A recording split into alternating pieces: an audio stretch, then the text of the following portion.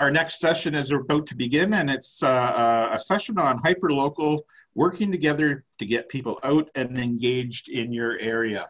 I'm pleased to introduce Minto Schneider, who is the CEO of the Waterloo Regional Tourism Corporation, Maria Fortunato, who has over 18 years working in a variety of destination management organization capacities, and is the executive director of the Hamilton Halton Brent Regional Tourism Association. We'd also like to welcome Chuck Thibeault, who is the Executive Director at Central County Tourism. We'd like to welcome Melanie Robert, who is the VP and CMO for Destination Ontario. And finally, we'd like to welcome Dave MacLachlan, who is the Executive Director of Destination Northern Ontario. Welcome, everybody, and thanks for joining us today. The new buzzword, or coming out of the pandemic in the summer and in the fall, was really hyperlocal. And Dave, I know it's challenging for everybody, but you guys are in the north and really rely on that season to get your year in. Can you speak to Northern Ontario's conundrum over the pandemic? And you've got a presentation to share with us on what you and your team think hyperlocal is and how you've handled it. David, over to you. Yeah, just got to move this so I can start this slideshow here. And thank you very much, and thank you for the opportunity to be here today. We're having some problems, I can see. So let's go back. We're all getting technology updates as we go. Yeah, David, I can run it for you if you'd like. Okay, sure. That'd be great. Just exit screen share and I'll take over. Okay, we'll do that. Yeah, just had a few slides. So, thanks everyone. Great the conversation this morning. Really appreciate being here. Hyperlocal, can mean different things depending where you are, and certainly the north. We have a very large region. We're about 85% of the provincial landmass, and if you're in Kenora, hyperlocal might mean Manitoba and the Winnipeg market. 2 hours to Winnipeg from Kenora, 22 hours from the GTA, moving a little east to Fort Francis, 4 hours from Minneapolis, 20 hours from the GTA, and even where I'm at in Sault Ste. Marie today, 4 hours, I'm in suburban Detroit, 6 hours Chicago, 7 to 8 hours from the GTA. So for a region that really depends on the US visitor, it's really meant some challenges for all of us to the P word pivot and swivel, in terms of a domestic and of course that hyper local market. We've really worked hard to engage our partners across the region, as well as Destination Ontario, taking into account advice and measures from the government and the ministry. That way, we're all kind of singing from the same hymn book. So we are, and very much checking in with local health. I think if you arrow down, Jay, you'll get some of the print to come up, and we'll just move to the next slide really quickly. We only have 5 slides here. So, obviously we've all had to be flexible, fully understand the challenges for the festival and event sector. In the north, our experience has been different once we were able to start opening up last summer. Certainly, campgrounds, cottage rental resorts did very well, from the local market. And then later in July, the domestic market did start to show up. So, we had a real mixed bag in terms of what happened. But essentially, if you were a cottage resort or campground, you did really well. If you were a festival event, meetings, convention, sports, attraction, or a resource-based tourism sector, that's our lodges, drive-in, flying, and training, face significant challenges. And, again, working, Destination Ontario, Melanie, you and your team have been fantastic in sharing resources and helping us out with advice. Can't say enough about the relationship that we have with Destination Ontario. It's all about being ready for when the when the time is right. And we'll just move on to the next one quickly. And, executing. So everyone, of course, Digital Main Street, in regards to us with the Northern Portal, as well as our DMO partners, working with them to get the message out about what's available locally, including food and culinary and everything else. Really responding to the current situation. We've been in market, out of market so many times now.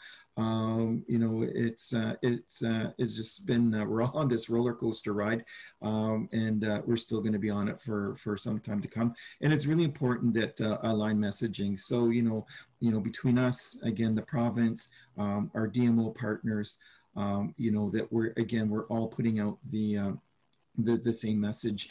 And right now we're back into kind of that dream phase, kind of pointing out what is available here without strong calls to action. Our main website, northernontario.travel, certainly very early on, all marketing was paused. We went into the dream phase, and then quickly started to invest more in our own region across the province, and then as well as the Manitoba and Quebec markets. And we thought we were going to see a real decrease in traffic, but to our surprise, and if we just arrow down again, Jay, overall, for the first 6 months of the year, our website visits were up 60%.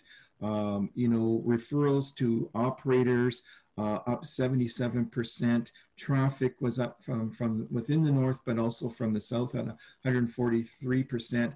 And 85% of all visits to our main website were from the domestic market, which is a real change for us. Again, primarily the U.S. market is so important to us. And in the first 6 months, we had about 3 million visits to the website. And we'll just move on to the next slide. And of course, that brings us to where we're at now. So over the course of the summer, again, if you were on Manitoulin Island, accommodators there had the best season that they ever had. Out in Kenora is the only district or market for hotels that actually in the country that exceeded last year, both in terms of occupancy, room rate, and revenue per available room. We did have a good season across the board for anyone located on the highways with cottage resorts. But of course, we all know moving forward, if we are going to, rescue winter, what's left of winter and the snowmobiling, or, looking forward to summer, we need to get these numbers down. So certainly we are sharing the provincial messaging around staying home, staying safe, and saving lives. And that's just where we're at right now. Where we are next week and in the week after, we don't know, but hopefully we see things improving and that we really are on the home stretch. And that's it from me, Dave. Thanks very much, Dave. Let's move over to Chuck Thibeault from the Central County Tourism. Last year, near the end of the month, we were in Richmond Hill, gathering together for what seemed to be the last time for a lot of us. And, we got to share some of what Central County has to offer. We had a taste of place and saw a lot of glimpses of your festivals. How have you guys handled the pandemic, and how has your RTO worked with the festival and event world to transition to either digital, drive-in, drive-through? Chuck? That's a good set of questions. First, I was thrilled to see so many of our municipalities and our festivals up on those first two screens of the award winners. So congratulations to all the winners. That's phenomenal.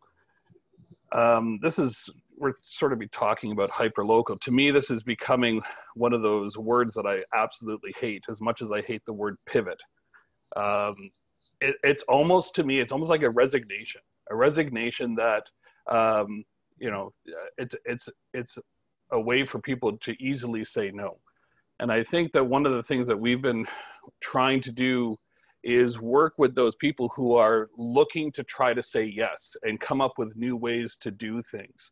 As early as June of last year, in the middle of the pandemic, we were talking with people who came up with fantastic solutions for temporary spaces that could host 1,000 people outdoors in groups of 10, in pods, and all these things, so that festivals could continue to work. And I applaud those efforts, and I do think that that's where we need to get to from a festival perspective.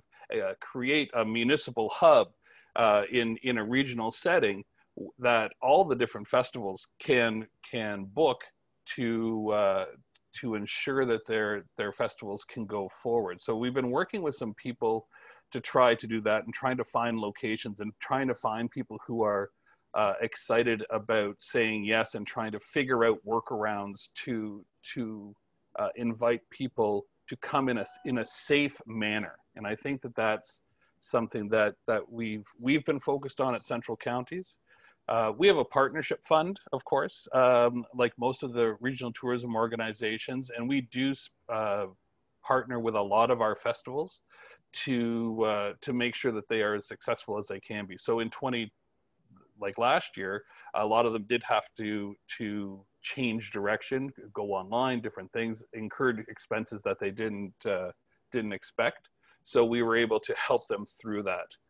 Moving forward, we've got the same thing coming up for the upcoming fiscal, but we really want to try to find ways to get the festivals to come back. And the reason for that is most of our festivals, regardless of size, have between 20 and 30% that are not local people. They are coming from, and they don't consider themselves tourists by any stretch of the imagination. If you're going up to Newmarket from Toronto, you don't think of yourself as a tourist. But when they go up there, they're spending money in that town, right? They'll do takeout at a restaurant if they're not allowed to eat in the restaurant. They might go in and stop at a shop. And we need those funds. And if we are considered hyper local, that means that festival has to engage 20 or 30% more local people who are not as predisposed to spend additional money in the restaurants and stuff, because they can just go home and do it. So I think I'll stop there to let other people chat. Chuck, I just have one question for you. Has this, and the hyperlocal, I get what you're saying there, but has it given your RTO a chance to sort of step back and reevaluate your storytelling of the area as these different things become available in your region? We've always focused on content. We don't own anything as an RTO. All we can do is tell the stories of our stakeholders. So we spent all of 2020 reaching out to stakeholders to build new stories and new content. And the great thing about a story is you can tell it to a variety of different audiences as we're allowed. So right now we are focused on telling the story within the region to try to drive additional people out. And the great thing about many of these festivals is they're outdoor things. And the one thing that we've found is people want to spend time outdoors. And I think there's a couple of things that are going to come out of this pandemic, which are good things. And one is the seasonality of travel and people's predisposition to only travel in the summer and go outside in the summer has changed. The amount of people that are utilizing the parks and the trail systems in the winter right now, and realizing that, hey, it's not so bad, bodes very well for this industry to do some new, really awesome things in seasons where they normally wouldn't. Okay, let's jump over to Minto. Minto, can you explain to us the difference between the RTO and the DMO, and what the role of a DMO in any given area is? I thought you were going to give me an easy question. That's pretty easy. You know, I was going to jump on what Chuck said, and I'm sure everybody else will agree with me, because I saw Dave and Maria nodding. But I think aligning our messages is one of the most important things that we can do. I think the RTOs work differently depending on where they are in the province and how the relationships that they have with their DMOs. But we've found a great balance working with our RTO in our area. Just making sure that we're in alignment with one another, we're not stepping on each other's toes, and we're not doubling up on what we need to do, because none of us have unlimited funds, especially now. We have to make sure that we're making the most of our funds by working together. So that's what we've been able to do, and I think that if there's a silver lining to the pandemic, this has maybe been one of them. That we've become much closer with our RTO than we have been in the past. So that's been fantastic. But the other thing, and Chuck, I, like you, can't stand that word. And I saw in the chat that someone said we should use swivel instead. So when we had to change from marketing to outside our region, and we have a pretty big region. We're quite lucky because we have 550,000 people in our region. Our challenge is getting people out in their own region rather than driving to the GTA or to Niagara.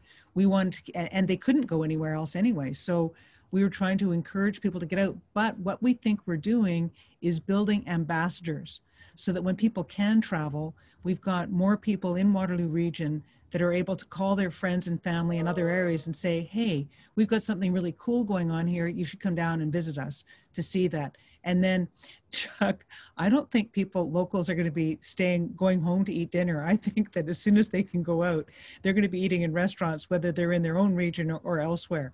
That's a valid point. I agree with you. You know, we can get people from Paris, Brantford, you know, even areas close. It all helps to spread people around. I don't know. You've always been a big proponent of bringing people together in the Waterloo region, you know, especially your events and the RTOs.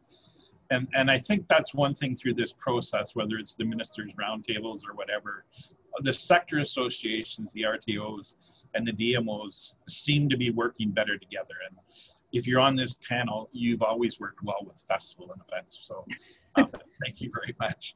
Can you share some of your success stories in Waterloo region from this past year? Well, we struggled to begin with, like I think everybody did. I mean, I for one thought that we would be home for 2 weeks starting March 16th. So apparently that wasn't right. But what we wanted to do was try and collaborate with the local community to encourage people to get out and enjoy the community, and especially support our smaller businesses and restaurants, because that was one of the only things they could do. And very quickly, the province responded by allowing temporary patio expansions, and the LCBO was able to support us as well. So we hired artists, local artists, to paint picnic tables for us. We called it the Art Fresco campaign, and I will show you a picture of what that looks like.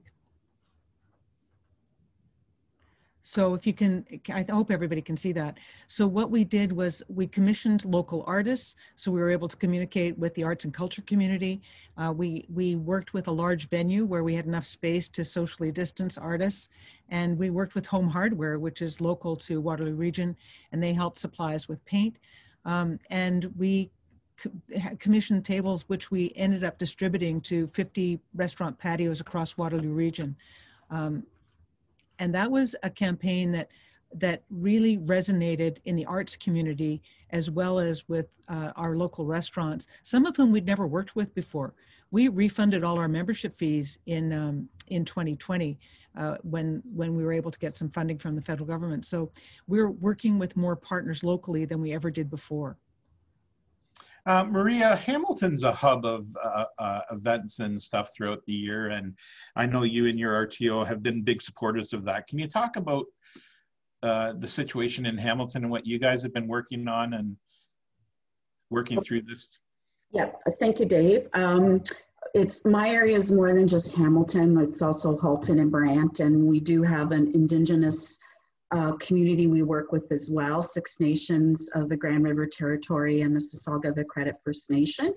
So when the pandemic started, we as our RTO really looked at how we could start to support our area within the realities of the day.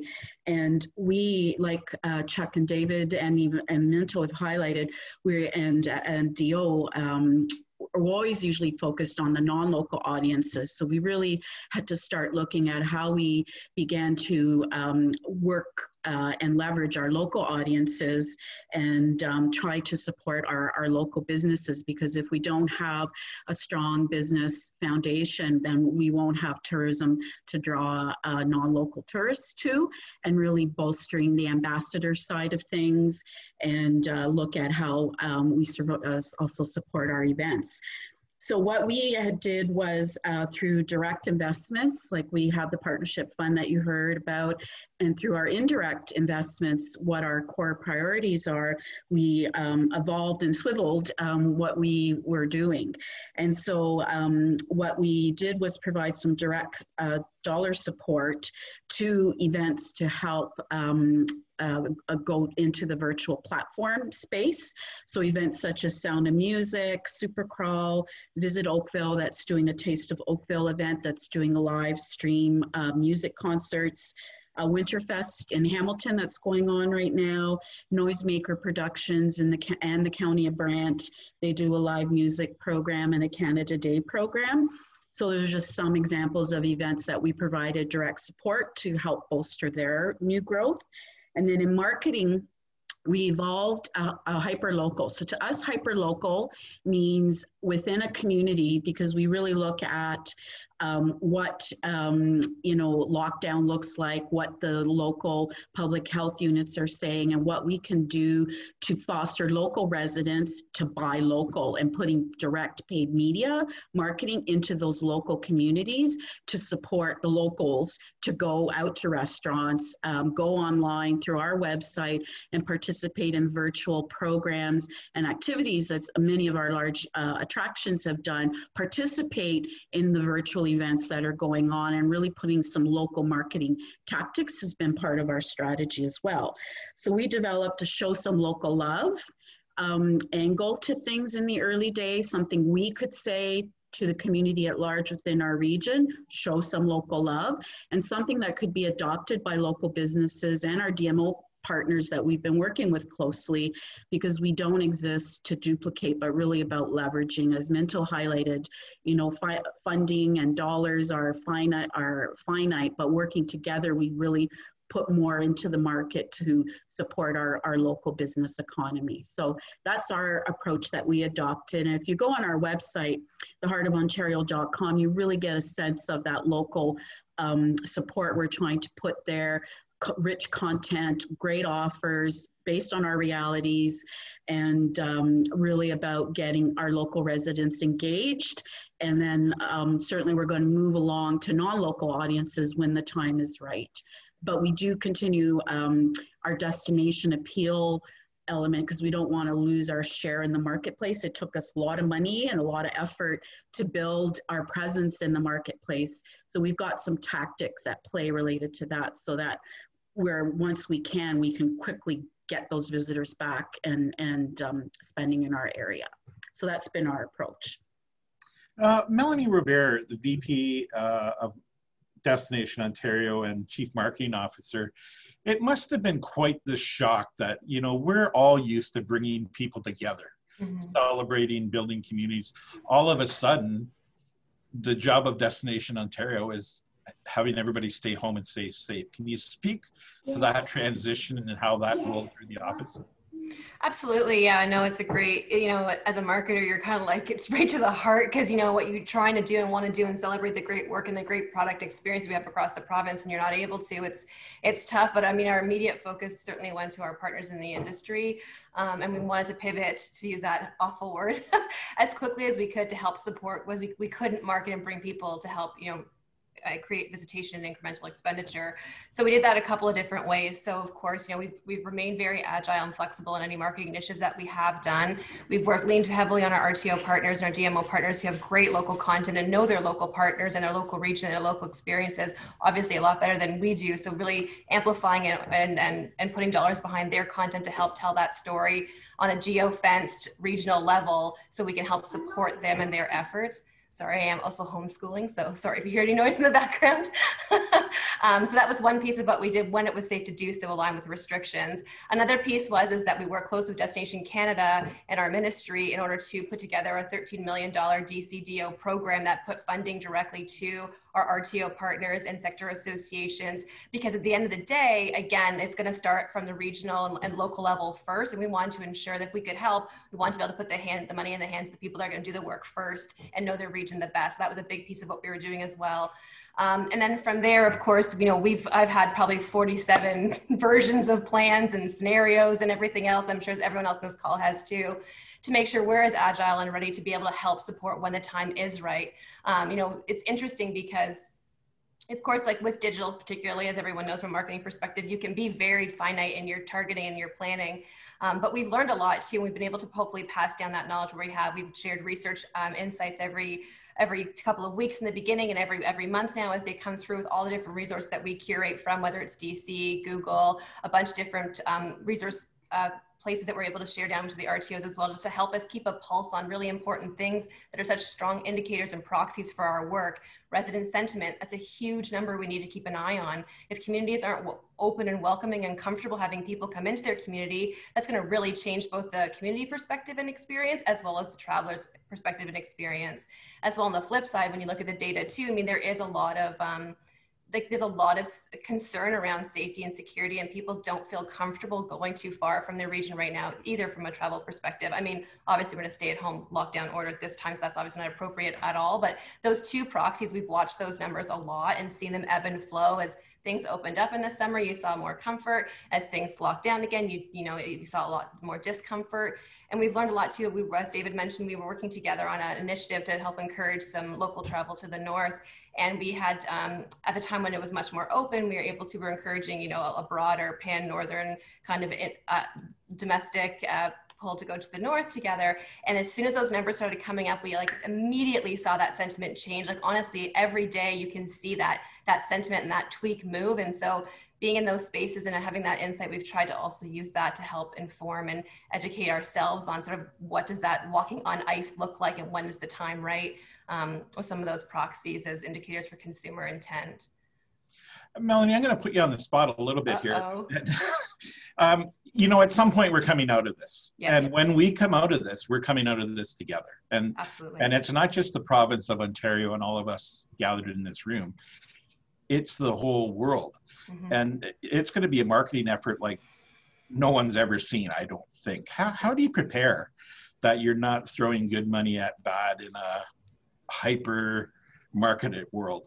That's a great question. I've thought a lot about that too. I do think it's going to be, when the competition comes, it's going to be fierce because you have so much pent up desire to move. And when it's safe, whether it's 2021, 2022, whenever that's going to happen, I think you're right that there's going to be a really, really competitive environment. It's going to take big dollars and big brand ideas and big creative and to get attention and to get mind share. I think for us as a province, and I know our CEO Lisa Levecchia talks about this a lot, and so does our minister. Team Ontario is going to be critical to that. So we need to work together as a collective industry and decide where we want to put our dollars collectively together in partnership models, because we can't spend our way out of it. We have to be smarter to break through in that space. And so part of what I've been working on for some time, we had tried to do something just before COVID, is we were working on some slightly different partnership models and going into markets together as a collective and almost like a marketing ecosystem. And so I've been thinking about that for a while since I've come into this role. And so we hope to have something meaningful, and the minister's talked about that as well too, like a sort of a collective marketing strategy for Destination Ontario and RTOs and how we can work together, but also a gateway model with some key gateway city partners, as well as going into key US markets. So I think it's just about putting our money together, making sure we have really strong and impactful creative storytelling together, making the experience and the knowledge and the information and the connection with the consumer as frictionless as possible. We need to make sure we're working together to make it as easy as possible to choose us, whether the planning content is really driven by search insights and consumer insights, making sure we're answering the questions easily to help to make a seamless experience through the user experience for someone that's got a lot of choices on their plate. So I think it's things like that we're going to have to really collectively cherry pick where we think we can make the most impact together and leverage both our dollars, our knowledge, our storytelling, and our user experience or visitor care models to make that the most impactful we can to have them choose Ontario. Minto, did I see a hand up or were you just scratching? No. Okay, I'm going to move over to David. David, back to you. In the north with your festival and events, are they drivers for tourism, or is it more that your tourists coming into that area have other opportunities to do things, whether it's attractions or festivals? How does that model work for you up in the north? No, festivals and events are an important part of our tourism landscape, and certainly play a big role in terms of residents in Northern Ontario moving around. And of course, anytime you travel in the North, it's a commitment. And so, many of our festivals events, involve 2 to 3 nights of overnight stay. If you're coming from Sudbury to the Soo, or, going from the Soo to Thunder Bay. So it is a big part of our tourism landscape. And certainly, it's been a tremendous challenge within the last year.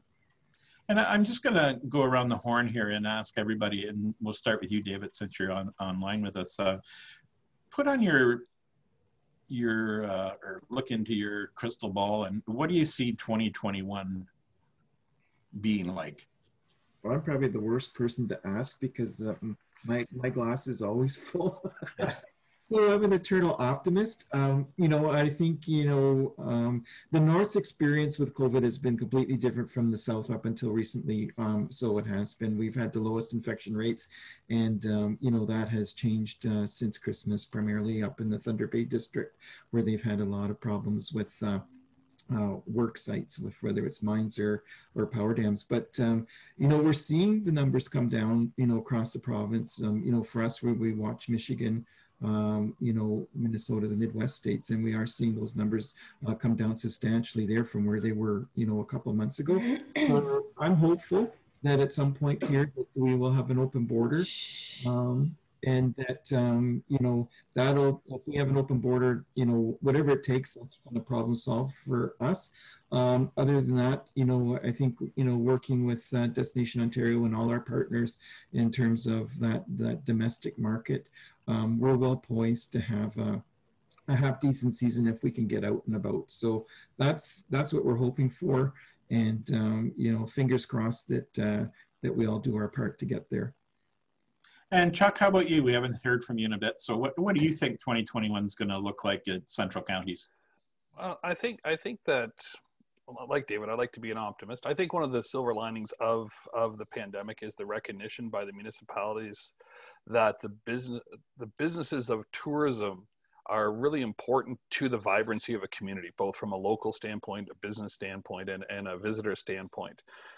So I see that we're going to continue with some great engagement with our municipalities, work towards creating community tourism plans, which really formalizes what tourism success looks like within each municipality. And festivals and events are a huge part of that overall community success, both from a residential and a visitor perspective.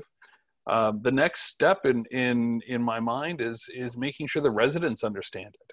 Right, it's the biggest conundrum, and municipal councils run into it all of the time. You have all these great ideas and all these businesses that have come up with safe ways to do things, and then you have a bunch of residents who say, no, not my neighbor, not my backyard.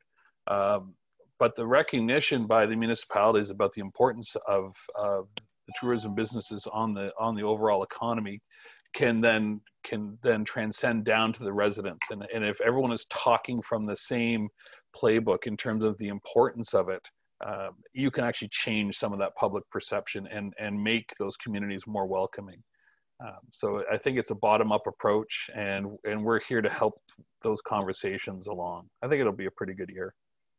And Minto, I'm going to throw another question at you just before I get your look in the crystal ball. But a lot of times DMOs are housed under chambers of commerce or municipalities or economic development.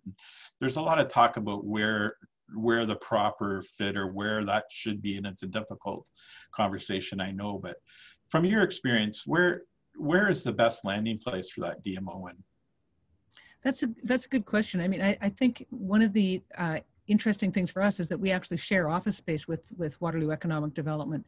But I think one of the things that we need municipalities to understand, and regional governments in our case, is that we are the people, the DMOs and the RTOs are the ones that are selling our destination as a great place to visit.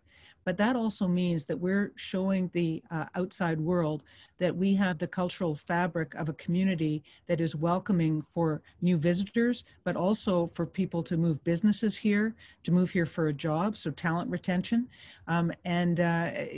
So if it weren't for us, people are looking at prospective business owners that are considering moving, or people that are considering moving for a job, are looking around thinking that there may not be anything to do. So if you're not going to move to a community where there is nothing to do, and the DMO's job is to show everyone that there is a lot to do, and that we've got a vibrant network of festivals, events, restaurants. Maria said earlier, you know, we have to make sure that we're keeping those small businesses alive while we're waiting for visitors to be able to start come to support them. So we need our locals to support them in order to have those small business owners make it through until people are able to travel. And 2021 in Waterloo region, what do you see on the horizons? Maybe in the tourism business, we're all optimists. I kind of like to think so. I think that it's going to be a little while before things are up and running again. I agree with Chuck that we need to make sure that public health and our municipalities are telling people it is safe to go out when it is safe to go out. We can't have conflicting messages like we've had really over the last year. People are confused. You know, yes, support local. Oh, no, don't leave your house. Restaurants can be open, businesses can be open, but you really shouldn't go out. That's not helping anybody. We need to work together to make sure that people feel safe going out and they feel safe welcoming visitors to our communities. Having said that, we also have to make sure that we have plans. As Melanie said, we've had, I don't know how many plans over the last year, but we have to make sure that we're ready to respond to the restrictions. So for example, in our community, Mark Bingaman has done a great job about making sure that he had ways that he could welcome people onto his property and keep them in their own bubbles by opening a drive-in. And also by, you know, he already had the Festival of Lights, or Gift of Lights event that people drive through in their own cars. But he has been talking to other festivals in the area to say, hey, if it's not safe to go out, maybe we can do something in my amphitheater property where people can stay in their cars. So if there are still restrictions, your festival can still go ahead. So I think we just have to be ready. Thanks, Minto. Maria, over to you. You know, if I had heard myself saying this last year, I would have banged my head on the wall some more. But, you know, I think if we can return to a summer like we had last year with what we're going through right now, that would be a win, gradually getting back to what a normal might look like late summer, early fall. What do you think in the Hamilton region and the areas that you cover? I would be in agreement. I think that is likely where we will evolve. Like, a lot of it is still going to be about local tourism, and then from there evolving to more domestic. I don't really see, I mean, all the research that I go through and things that I read with, and colleagues that are on the panel today and beyond, like, we don't think that international will really be dominate this year in 2021. However, what is really good that is happening is there are what we call our sales opportunities underway. So we are going to start to sell our Ontario and sell Canada for next year and beyond. So at least we can look at building visitation for the future, which I think is really important. And I do think the other element is, as we're tracking consumer behavior, is also the consumer confidence that we need to put into our messages, that it is safe for people to go to our businesses, and that I know, are supporting our local businesses be safe as well. So I know between all of us, we're also investing in PPE initiatives and creating new offers and helping with infrastructure. Well, to some degree, infrastructure. We have certain things we can't provide funding to, but it's all being done holistically and nimble, and being as responsive as possible. And I'm very hopeful that we're going to have a really healthy summer locally, and encouraging people to travel within our province, and then beyond, I hope sooner than later, within Canada.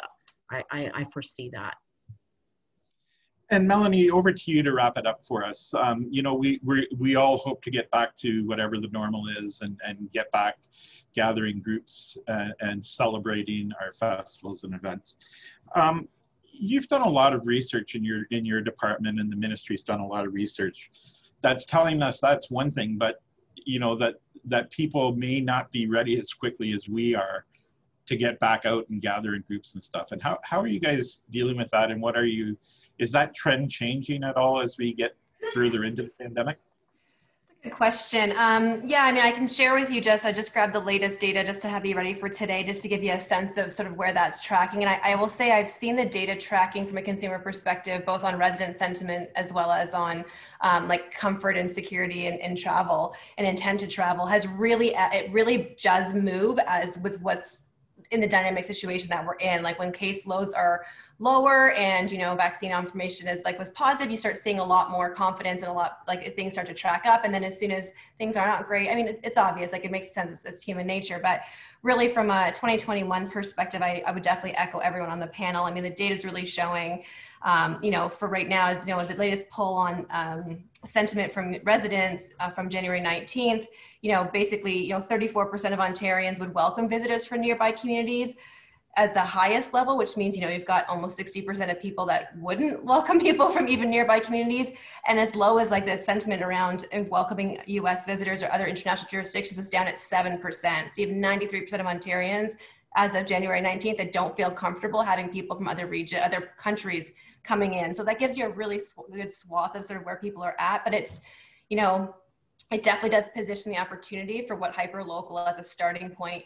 There is propensity and I think interest in that. The same thing, you know, from a safety perspective, 67% of Ontarians feel safe when thinking about traveling to nearby communities. So again, that's it really, I think, puts some support for that hyperlocal push as the first step out of this as it starts to hopefully be safer for people to travel, versus 11% of Ontarians perceive safety around going to the US or international destinations. So like you really, the data is very consistent and you really can see comfort level, both from residents as well as from travelers, of like sticking close to home and keeping the people that are near you close to home. And then hopefully that will continue. You'll see that data change. I think the vaccine rollout, obviously, and vaccination is going to have a massive impact on that. I'm sure everyone feels the same way. I think there's just security and comfort in that. But that being said, like if I could just maybe pivot that a little bit, I mean, I think that there's some really interesting trends that we need to think about as marketers about where it's going to go, which I think certainly has an impact for festival and events too. But, you know, I think, you know, with what we've gone through, and Chuck was very eloquent about this, is I think Ontarians, and I think our locals, were falling back in love with our province and our place. I think the truth is that, you know, we've all, you know, you can fly to, you know, Korea for $500 or whatever. We've been so busy and traveling, and there's been so many choices and everything's been so available to people to whip around and do different things. And when it's taken away, all of a sudden you really start to rediscover what you have in the province. And I think there's a lot of human truth in that. And I think that's something that as a collective team that we need to tap into. I also think the social isolation that we've gone through, as, you know, I think the visiting friends and family, while I know it's never usually a big push for us from a incremental visitation and dollar perspective, but I think there's a human truth in that that's going to be, sorry. There's a human truth in that I think that also we need to tap into. I mean, I think the truth is as what Minto was saying, you know, I have my in-laws live in Waterloo, like retail language and opportunities when things are safe to do so, about things you can do with family when people come up to visit you. Like there's a lot in that space that I think we can tap into to rediscover and tap into the emotional connection. People are going to be so hungry to hug their in-laws or their mom or their dad or their cousin. Like that emotional connection is going to mean so much to the place and how you experience your time together with your family again. And I think we just can't underestimate what slow travel is going to mean in a future state, both domestically and from abroad as well. I mean, I think people have really tapped into the impact on the environment. I think sustainability is going to continue to be a major issue. Traveling by car versus by plane, understanding what trains can do, walking tours, you know, like biking and trips and things. Like I think all of that is going to, you know, and the love of the outdoors and re-engaging with the outdoors and a four-season destination, as Chuck also said. I'm just walking out the door. But I think there's some really interesting trends there that we can tap into. And one last thing I'll say is working holidays will be interesting. If people work differently in a future state, what's the opportunity for this province and for people to feel like a local and experience life like a local, and working in other places for longer stints? Well, thank you very much, everybody. It's certainly a conversation that could go on all day. So David, Melanie, Minto, Maria, and Chuck, thank you very much for your perspectives. We really are thankful. Apparently, we had a little video glitch on our main platform, and it went down for a bit. our session continued to go on, and we were recording it. So anybody that rejoined and wants to rewatch it, it should be up on our site in the next 24 to 48 hours in its entirety, so you can jump back in and have a look. We'd also like to remind you that our summit continues on Tuesday, February 9th at 11 a.m. when we're going to discuss the new realities and future of festivals and events. And we're going to be joined by Charlie Johnston, the CEO at the Royal Winter Fair. Once again, Festival and Events Ontario would like to thank the following sponsors for their support of the FEO Summit in 2021, the Ministry of Heritage, Sport, Tourism and Cultural Industries, Destination Ontario, SmartServe, OLG, Event Hub, and Ticket Pro. Without their support, our summit would not be possible. Thank you, everybody. Enjoy your weekend, and we look forward to seeing you next week when the FEO Summit continues.